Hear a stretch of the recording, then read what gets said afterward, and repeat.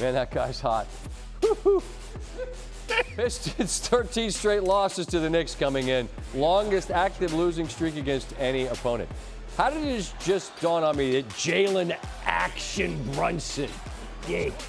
All right. DiVincenzo. 101. Donte hits the three. Knicks take the lead. Pistons down 1. Quentin Grimes, former Knick, buries the three. Pistons take the 2-point lead. Give Monty's guys credit. Their record stinks, but they fight, man. DiVincenzo. Brunson on the run, patiently waits and hits. What a clever play. 35 and a dozen assists. Knicks push the lead to 4. On that bucket right there. Next Pistons possession. Thompson from the corner. Shooting is not the Thompson twins' strength yet, but man, that's a big hit. Trailing by 1, there goes Grimes. All 14 of his points came in the fourth. Pistons lead by 1. Here is the sequence that was controversial. Brunson with the miss. Wild scramble here. The ball gets saved. Pistons have it for the moment. Now who's got it? Dante's got it, but then it gets stolen by Thompson, who's going the other way. DiVincenzo goes low, no call. Brunson picks it up. There's Hart down low. Bucket good and a foul. So now the Knicks lead by 1. Monty is incensed. Another look. Thompson's got it. DiVincenzo runs into him, and that allows, here's the contact, that allows Brunson to pick it up, find Hart all alone, who makes the bucket that gives the Knicks the lead. Now Hart from the line, rattles out no. Hart gets the rebound, fouled again.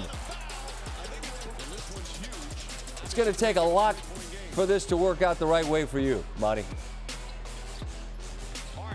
After making the first, missing the second, the ball gets batted away.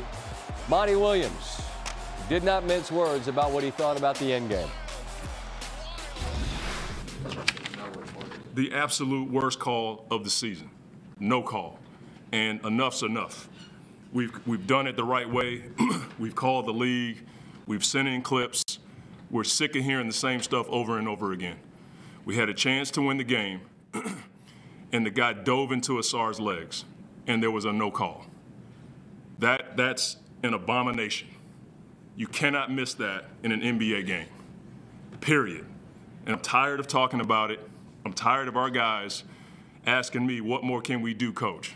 That situation is exhibit A to what we've been dealing with all season long, and enough's enough. You cannot dive into a guy's legs in a big-time game like that and there be a no call. It's ridiculous, and we're tired of it. We just want a fair game called, period. And I got nothing else to say. We want a fair game, and that was not fair. I'm done. He's not wrong. You can't fine him for that. You can't. Especially because after the game, referee James Williams in the pool report referred to the controversial play and said the following.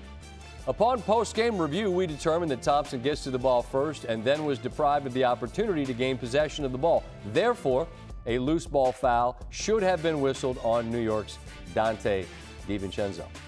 That means you cannot foul that man for what he just said. Maybe the abomination, I don't know. But